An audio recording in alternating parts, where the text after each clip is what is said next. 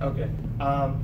So we started off in design too, and it's a themes course for the university, and we need to tie it together with our other themes courses and kind of link how everything works together and get an understanding of how, no matter what kind of class or kind of environment that you're in, you need to be able to, function and work with other people and in different aspects. So taking the themes, you get different looks at different classes. So this is designed to, and we started off the year with a basically an experimental project that we started with Adobe Illustrator, and majority of the class, I would say, didn't have a full understanding of the program. So we started off with basic tools throughout the project, and such as shape making tools, different color scales, and things like that. So I started off making a sunset in the background, and then there was like a beach, and I used different colors. And then my next design for the 3 was it was like an elf-looking object, and it just used the pen tool to go over different abilities to make lines, and it's just, they're non-geometric shapes essentially. And then the final design was using like different opacities and things.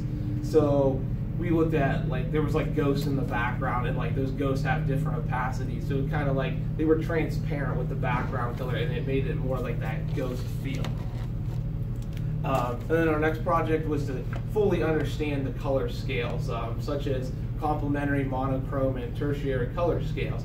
And the overall idea of the class was to work with different colors. So if you didn't understand the color scales, and you couldn't fully grasp the entire design class.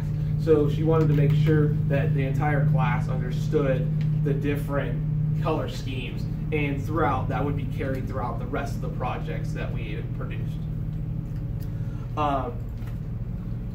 The next thing that we started on was like our contour line drawings, and this was like just a start of a bigger picture. The bigger picture was the bi-directional project. The contour line drawings was just to get an idea of different shapes and different styles of objects to present in our bi-directional project.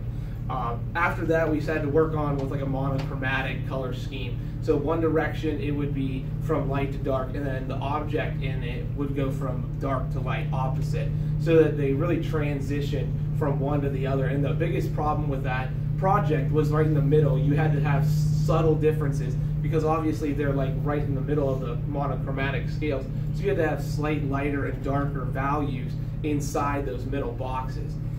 From there, we made it a lot bigger, seeing all the space that was left in those color schemes. And we just added more objects to fill space, because once you take an object that's really small and blow it up, you really see how much space is between those objects. And then finally, after all that was done, we painted the bi-directional blow-ups. And most of that was done on the computer until the very final was painted out, actually. The next project that we started was our biggest project, was the 3D sculpture. It started off on just as a circle and learning how to make a 3-dimensional cube on paper, which it's not as hard as you would think. You basically just put 6 dots around and you connect them to the middle, causing like a 3D box. Once you start cutting away different sections of those boxes, that's how we got our design for our actual cube. We made 6 different designs, one of the front, back, and then same for the next 3. That was just a base idea for what we would find, like what our final cube would look like. And then we went to different color scales, and I used an orange and blue complementary color scale for my cube. I just thought the colors worked the best overall, and I was able to make really neutral in-between colors with those oranges and blues that really made the cube stand out. My overall cube was a very like minimalistic cube style, so I had to emphasize that color to be the dominant factor in the cube. I also looked at another artist that made cubes.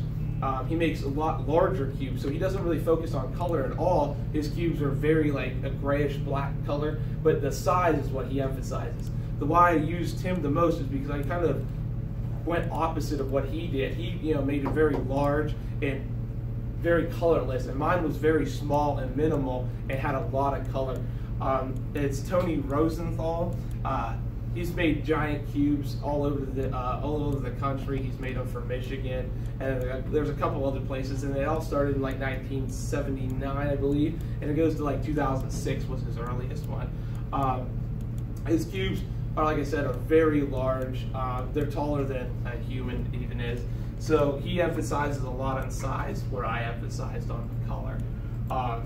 And beginning with our rough draft cubes was the hardest part, just because you didn't really fully understand how to put everything together. So it come out really rough, like there would be cracks between your lines and stuff. But then once you learn that if you make the cuts before you glue it together, not just glue the square together and then make the cuts, you can actually get much finer cuts and much cleaner cuts than that.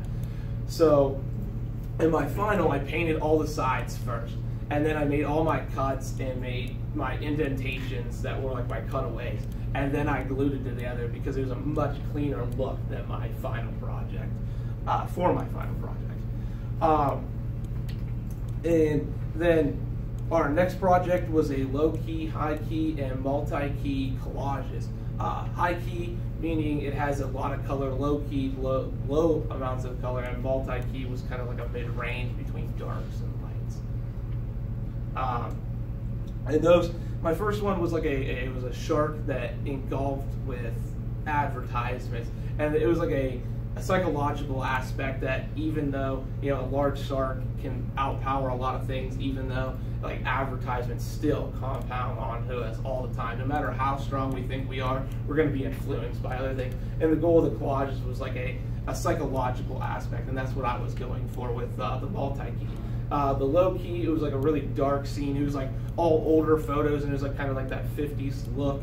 And then like the last one was like a vacation scene, which was really light and bright colors, and just goes on with the advertisement idea that good times are usually associated with really bright colors.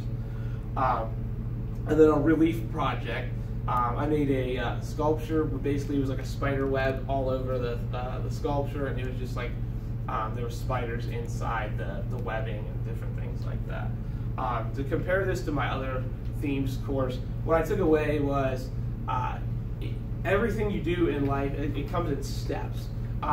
In the sociological perspectives themes that I took, there was different stages of feminism. It has 3 different stages, and throughout those stages they have different progressions. And it's just the same as we did in class, every project that we had has different progressions. So just because what you start with doesn't mean that you're going to be a final product. Usually it shouldn't be, because usually your first idea is not your best idea. So as you continue through, you start to learn that no matter what you do, the beginning process usually isn't the outcome, and that as you continue, your outcome becomes better based off of your perspective, just like the feminist group. And to conclude, overall, the projects really opened my perspective to different softwares. Adobe Illustrator is one. It gave different perspectives on painting, and it taught me how to use different color schemes even in ways that I didn't fully understand. Thank you.